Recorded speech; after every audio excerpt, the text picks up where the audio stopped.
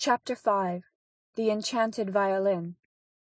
Christine Daae, owing to intrigues to which I will return later, did not immediately continue her triumph at the opera. After the famous gala night, she sang once at the Duchess de Zurich, but this was the last occasion on which she was heard in private. She refused, without plausible excuse, to appear at a charity concert to which she had promised her assistance. She acted throughout as though she were no longer the mistress of her own destiny, and as though she feared a fresh triumph. She knew that the Comte de Chagny, to please his brother, had done his best on her behalf with Monsieur Richard, and she wrote to thank him, and also to ask him to cease speaking in her favour. Her reason for this curious attitude was never known. Some pretend that it was due to overweening pride, others spoke of her heavenly modesty. But people on the stage are not so modest as all that, and I think I shall not be far from the truth if I ascribe her action simply to fear. Yes, I believe that Christine Daae was frightened by what had happened to her. I have a letter of Christine's, it forms part of the Persians collection, relating to this period, which suggests a feeling of absolute dismay. "I don't know myself when I sing," writes the poor child. She showed herself nowhere, and the Vicomte de Chagny tried in vain to meet her. He wrote to her, asking to call upon her, but despaired of receiving a reply, when one morning she sent him the following note. "Monsieur, I have not forgotten the little boy who went into the sea to rescue my scarf. I feel that I must write to you today, in fulfillment of a sacred duty. Tomorrow is the anniversary of the death of my poor father, whom you knew, and who was very fond of you. He is buried there with his violin, in the graveyard of the little church, at the bottom of the slope where we used to play as children, besides the road where, when we were a little bigger, we said good-bye for the last time." The Vicomte de Chagny hurriedly consulted a railway guide, dressed as quickly as he could, wrote a few lines for his valet to take to his brother, and jumped into a cab which brought him to the Gare Montparnasse just in time to miss the morning train. He spent a dismal day in town, and did not recover his spirits until the evening, when he was seated in his compartment in the Brittany express.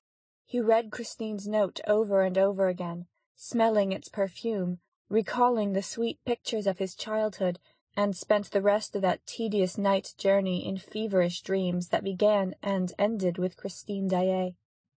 Day was breaking when he alighted at Lannion. He hurried to the diligence for Pierrot-Guirec. He was the only passenger.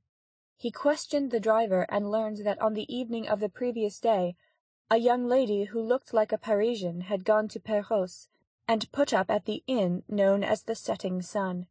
The nearer he drew to her, the more fondly he remembered the story of the little Swedish singer. Most of the details are still unknown to the public.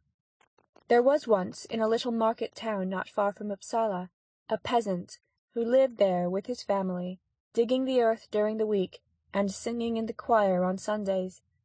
This peasant had a little daughter to whom he taught the musical alphabet before she knew how to read. Daae's father was a great musician, perhaps without knowing it. Not a fiddler throughout the length and breadth of Scandinavia played as he did. His reputation was widespread, and he was always invited to set the couples dancing at weddings and other festivals. His wife died when Christine was entering upon her 6th year. Then the father, who cared only for his daughter and his music, sold his patch of ground and went to Uppsala in search of fame and fortune. He found nothing but poverty. He returned to the country, wandering from fair to fair, strumming his Scandinavian melodies, while his child, who never left his side, listened to him in ecstasy or sang to his playing. One day, at Limby Fair, Professor Valerius heard them and took them to Gothenburg. He maintained that the father was the first violinist in the world, and that the daughter had the making of a great artist. Her education and instruction were provided for. She made rapid progress, and charmed everybody with her prettiness, her grace of manner, and her genuine eagerness to please. When Valerius and his wife went to settle in France, they took Daae and Christine with them. Mamma Valerius treated Christine as her daughter. As for Daae, He began to pine away with homesickness. He never went out of doors in Paris, but lived in a sort of dream which he kept up with his violin.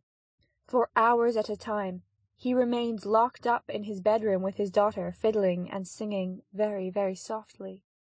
Sometimes Mamma Valerius would come and listen behind the door, wipe away a tear, and go downstairs on tiptoes, sighing for her Scandinavian skies. Daae did not seem to recover his strength until the summer, when the whole family went to stay at Perros-Guirec, in a far-away corner of Brittany, where the sea was of the same colour as in his own country.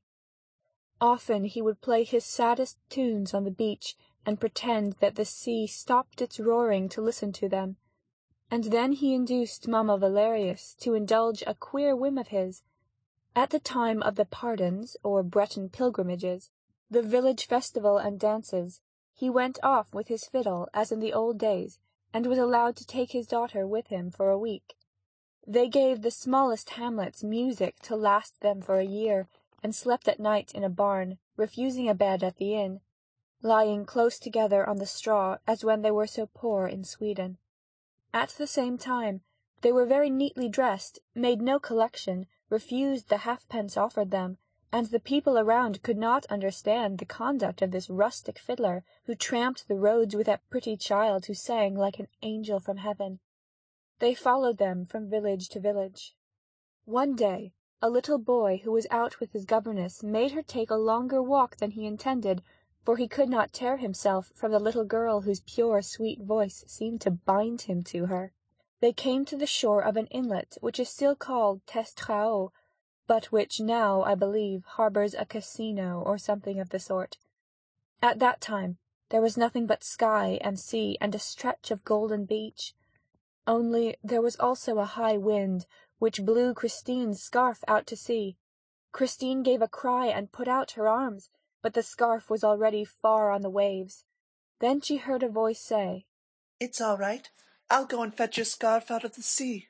And she saw a little boy running fast in spite of the outcries and the indignant protests of a worthy lady in black. The little boy ran into the sea dressed as he was, and brought her back her scarf. Boy and scarf were both soaked through. The lady in black made a great fuss, but Christine laughed merrily and kissed the little boy, who was none other than the Vicomte Raoul de Chagny, staying at Lannion with his aunt. During the season they saw each other and played together almost every day. At the aunt's request, seconded by Professor Valerius, Daae consented to give the young Vicomte some violin lessons. In this way Raoul learned to love the same airs that had charmed Christine's childhood. They also both had the same calm and dreamy little cast of mind. They delighted in stories, in old Breton legends, and their favourite sport was to go and ask for them at the cottage doors like beggars. "Ma'am," or Kind gentlemen, have you a little story to tell us, please? Please. And it seldom happened that they did not have one given them, for nearly every old Breton grandame has, at least once in her life, seen the Korrigans dance by moonlight on the heather.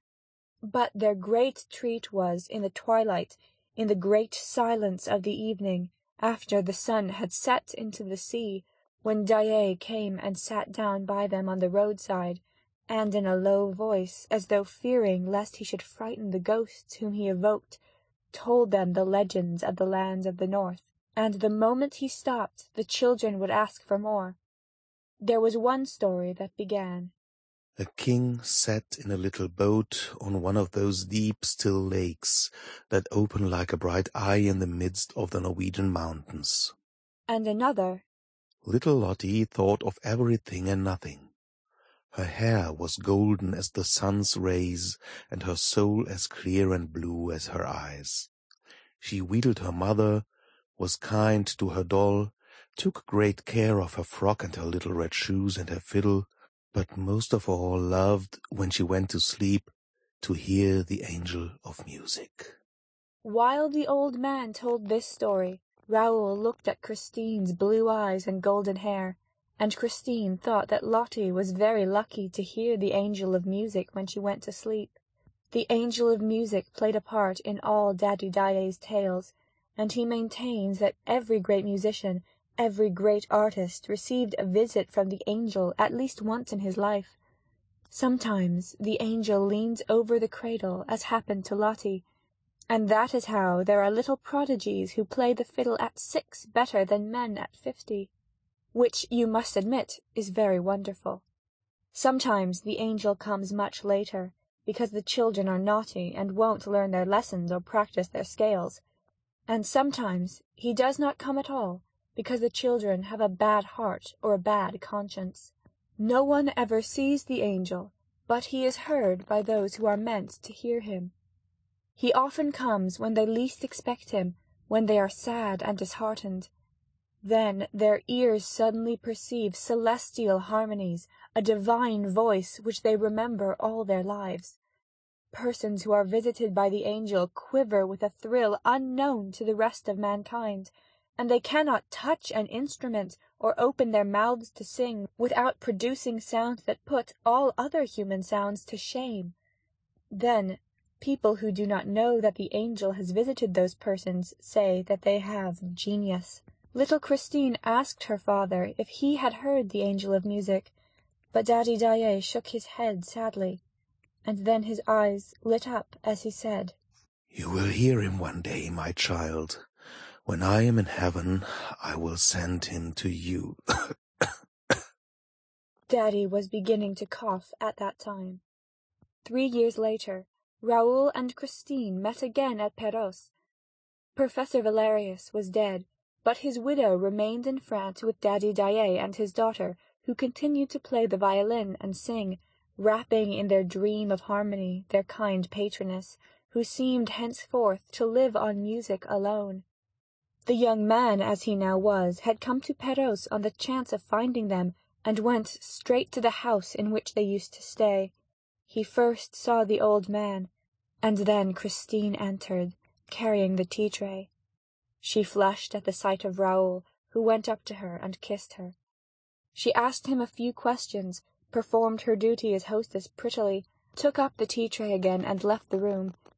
Then she ran into the garden and took refuge on a bench, a prey to feelings that stirred her young heart for the first time.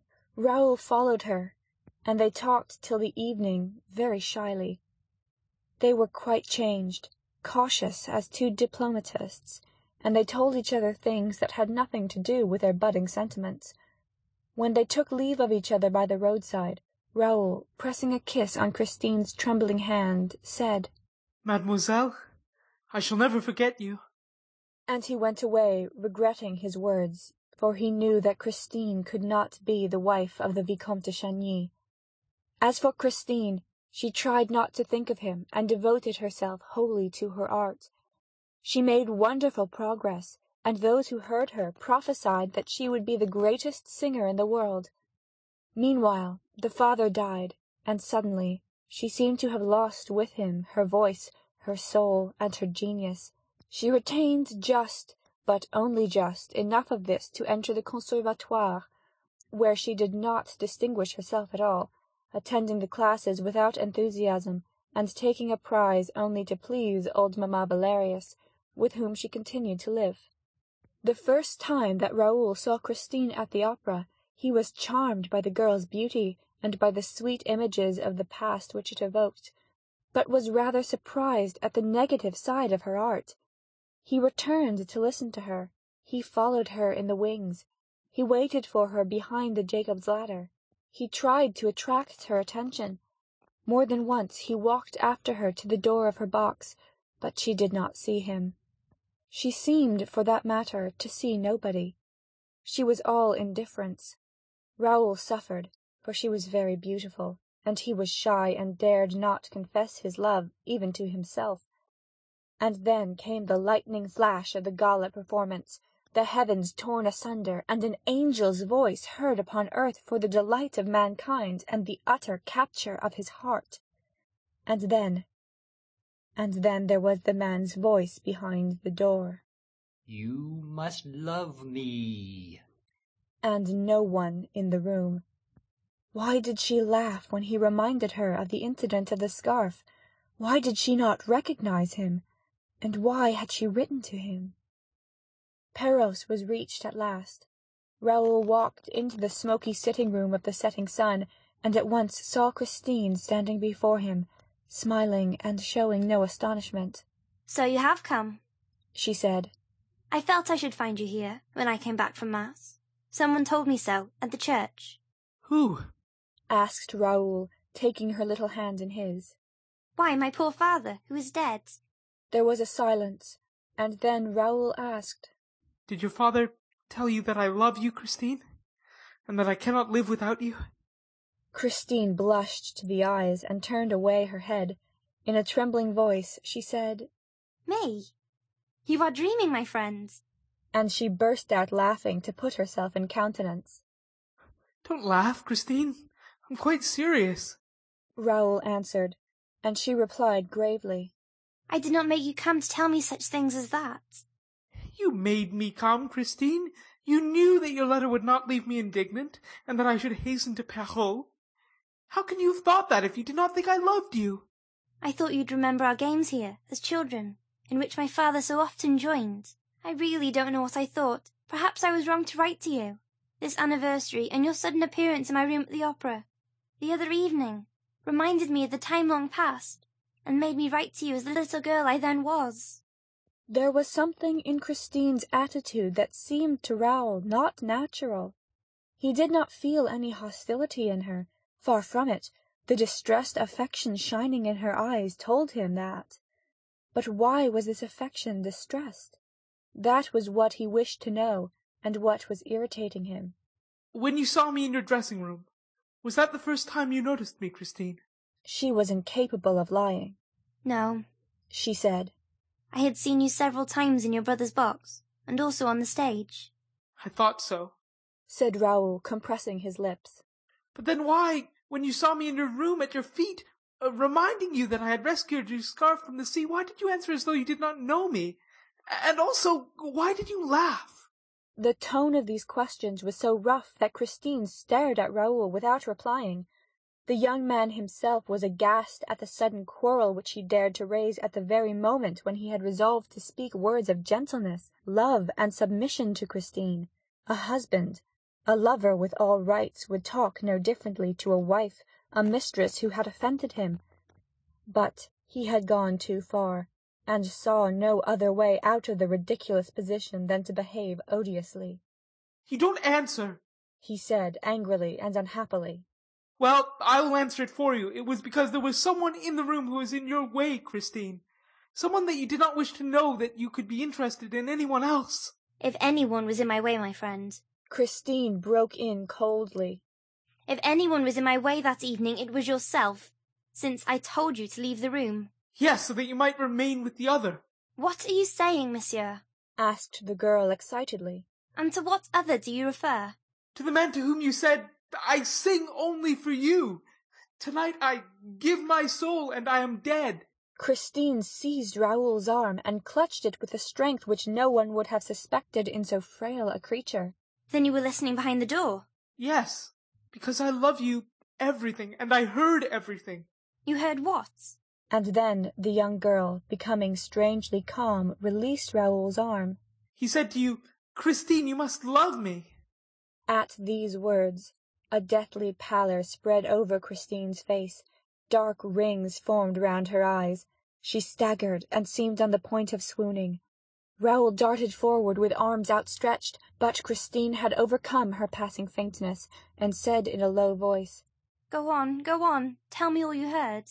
At an utter loss to understand, Raoul answered, I heard him reply, when you said you had given him your soul, Your soul is a beautiful thing, child, and I thank you. No emperor ever received so fair a gift. The angels wept tonight. Christine carried her hand in her heart, a prey to indescribable emotion. Her eyes stared before her like a madwoman's. Raoul was terror-stricken. But suddenly Christine's eyes moistened, and 2 great tears trickled, like 2 pearls, down her ivory cheeks. Oh, Christine! "Raoul!" The young man tried to take her in his arms, but she escaped and fled in great disorder. While Christine remained locked in her room, Raoul was at his wits' end what to do. He refused to breakfast. He was terribly concerned and bitterly grieved to see the hours which he had hoped to find so sweet slip past without the presence of the young Swedish girl.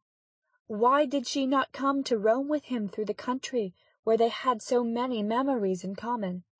He heard that she had had a mass said that morning for the repose of her father's soul, and spent a long time praying in the little church and on the fiddler's tomb. Then, as she seemed to have nothing more to do at Perros, and in fact was doing nothing there, why did she not go back to Paris at once? Raoul walked away dejectedly to the graveyard in which the church stood, and was indeed alone among the tombs, reading the inscriptions. But when he turned to the apse, he was suddenly struck by the dazzling notes of the flowers that straggled over the white ground. They were marvellous red roses that had blossomed in the morning, in the snow, giving a glimpse of life among the dead, for death was all around him. It also, like the flowers, issued from the ground, which had flung back a number of its corpses. Skeletons and skulls by the hundred were heaped against the wall of the church, held in position by a wire that left the gruesome stack visible. Dead men's bones, arranged in rows like bricks to form the first course upon which the walls of the sacristy had been built.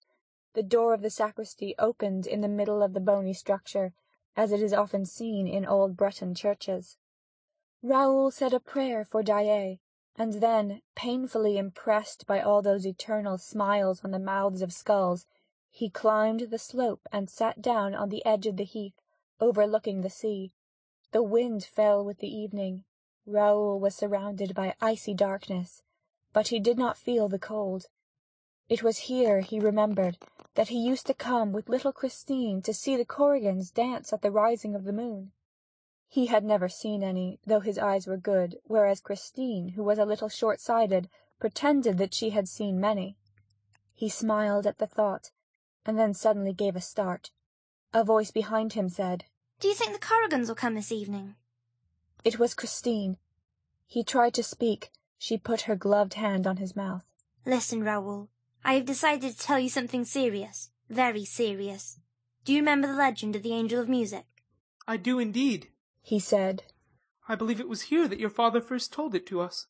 And it was here that he said, "When I am in heaven, my child, I will send him to you." Well, Raoul, my father is in heaven, and I have been visited by the Angel of Music. I have no doubt of it, replied the young man gravely, for it seemed to him that his friend, in obedience to a pious thought, was connecting the memory of her father with the brilliancy of her last triumph. Christine appeared astonished at the Vicomte de Chagny's coolness. "How do you understand it?" she asked, bringing her pale face so close to his that he might have thought that Christine was going to give him a kiss. But she only wanted to read his eyes in spite of the dark. I understand, he said, that no human being can sing as you sang the other evening without the intervention of some miracle. No professor on earth can teach you such accents as those. You have heard the Angel of Music, Christine. "Yes," she said solemnly. "in my dressing room. That is where he comes to give me lessons daily." In your dressing room? He echoed stupidly. "Yes, that was where I heard him. And I have not been the only one to hear him." Who else heard him, Christine? "You, my friend." I? I heard the Angel of Music? "Yes, the other evening. It was he who was talking when you were listening, behind the door. It was he who said you must love me. But I then thought that I was the only one to hear his voice. Imagine my astonishment when you told me this morning that you could hear him too." Raoul burst out laughing. The first rays of the moon came and shrouded the two young people in their light. Christine turned on Raoul with a hostile air. Her eyes, usually so gentle, flashed fire. "What are you laughing at? You thought you heard a man's voice, I suppose." Well, replied the young man, whose ideas began to grow confused in the face of Christine's determined attitude. "It's you, Raoul, who is saying that. An old playfellow of mine. A friend of my father's. But you have changed since those days. What are you thinking of? I am an honest girl, Monsieur le Vicomte de Chagny, and I don't lock myself up in my dressing room with men's voices. If you had opened the door, you would have seen that there was nobody in my room." that's true. I did open the door when you were gone, and and I found no one in the room. So you see. Well? The Viscount summoned up all his courage. Well, Christine, I think that somebody is making game of you. She gave a cry and ran away. He ran after her, but in a tone of fierce anger she called out, Leave me! Leave me! And she disappeared. Raoul returned to the inn feeling very weary, very low-spirited, and very sad. He was told that Christine had gone to her bedroom, saying that she would not be down to dinner. Raoul dined alone, in a very gloomy mood. Then he went to his room and tried to read, went to bed and tried to sleep. There was no sound in the next room. The hours passed slowly. It was about 11:30 when he distinctly heard someone moving with a light, stealthy step in the room next to his. Then Christine had not gone to bed. Without troubling for a reason, Raoul dressed, taking care not to make a sound, and waited. Waited for what? How could he tell? But his heart thumped in his chest when he heard Christine's door turning slowly on its hinges. Where could she be going at this hour when everyone was fast asleep at Perros? Softly opening the door, he saw Christine's white form in the moonlight slipping along the passage. She went down the stairs, and he leaned over the baluster above her. Suddenly he heard two voices in rapid conversation. He caught one sentence. Thou layest a key. It was the landlady's voice. The door facing the sea was opened and locked again. Then all was still. Raoul ran back to his room and threw back the window. Christine's white form stood on the deserted quay. The first floor of the setting sun was at no great height, and a tree growing against the wall held out its branches to Raoul's impatient arms, and enabled him to climb down, unknown to the landlady. Her amazement, therefore, was all the greater when the next morning the young man was brought back to her half frozen, more dead than alive, and when she learned that he had been found stretched at full length on the steps of the high altar of the little church.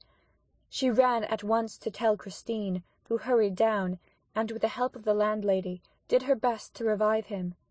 He soon opened his eyes, and was not long in recovering when he saw his friend's charming face leaning over him. A few weeks later, when the tragedy at the opera compelled the intervention of the public prosecutor, M. Mifroid, the commissary of police, examined the Vicomte de Chagny, touching the events of the night at Perros.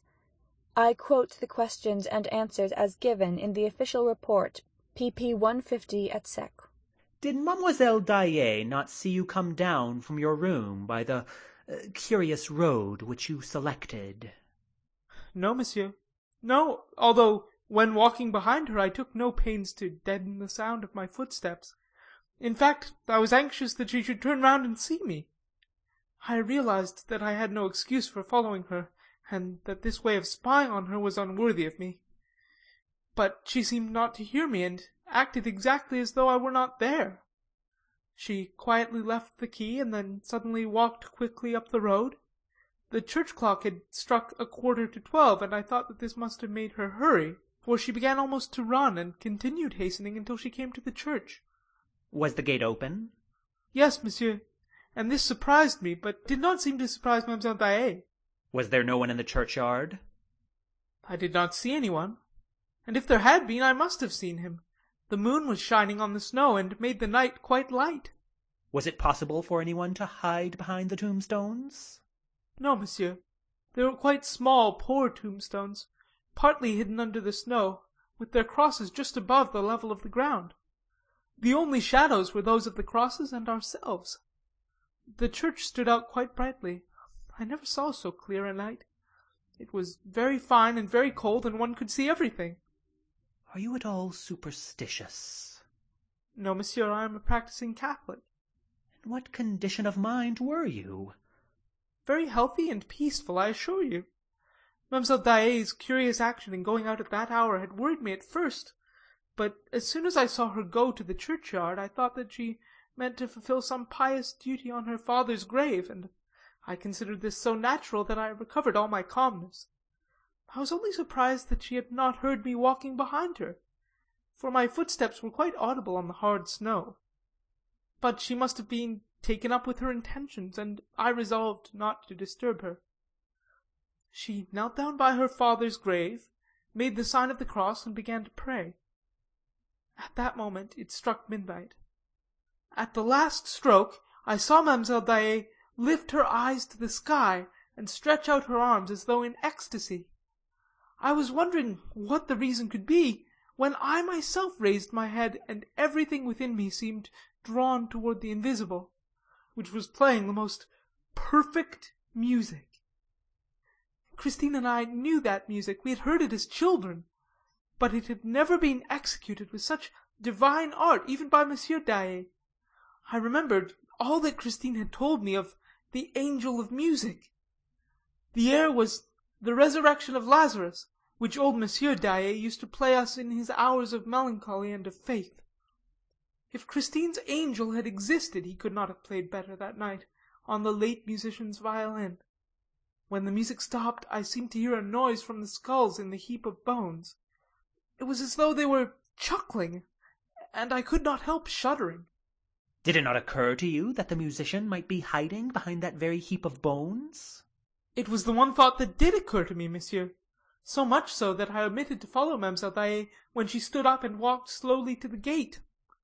She was so much absorbed just then that I am not surprised that she did not see me. Then what happened that you were found in the morning lying half dead on the steps of the high altar? First, a skull rolled to my feet. Then another, then another. It was as if I were the mark of that ghastly game of bowls, and I had an idea that false step must have destroyed the balance of the structure behind which our musician was concealed. This surmise seemed to be confirmed when I saw a shadow suddenly glide along the sacristy wall. I ran up. The shadow had already pushed open the door and entered the church, but I was quicker than the shadow and caught hold of a corner of its cloak. At that moment we were just in front of the high altar, and the moonbeams fell straight upon us through the stained glass windows of the apse. As I did not let go of the cloak, the shadow turned round, and I saw a terrible death's head, which darted a look at me from a pair of scorching eyes. I felt as if I were face to face with Satan, and in the presence of this unearthly apparition, my heart gave way, my courage failed me, and I remember nothing more until I recovered consciousness at the setting sun. End of chapter 5.